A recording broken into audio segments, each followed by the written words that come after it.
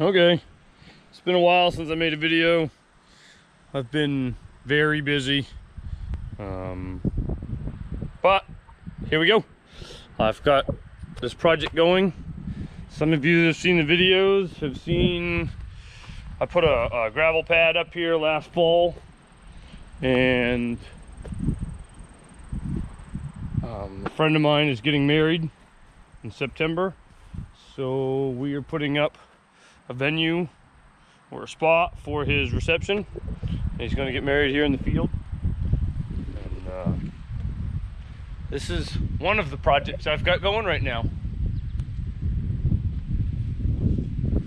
It's 12 feet high, 8x8 posts, 8x12 top plates, scissor trusses.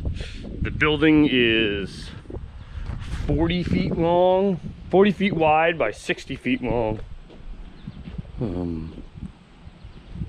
It's been a fun project.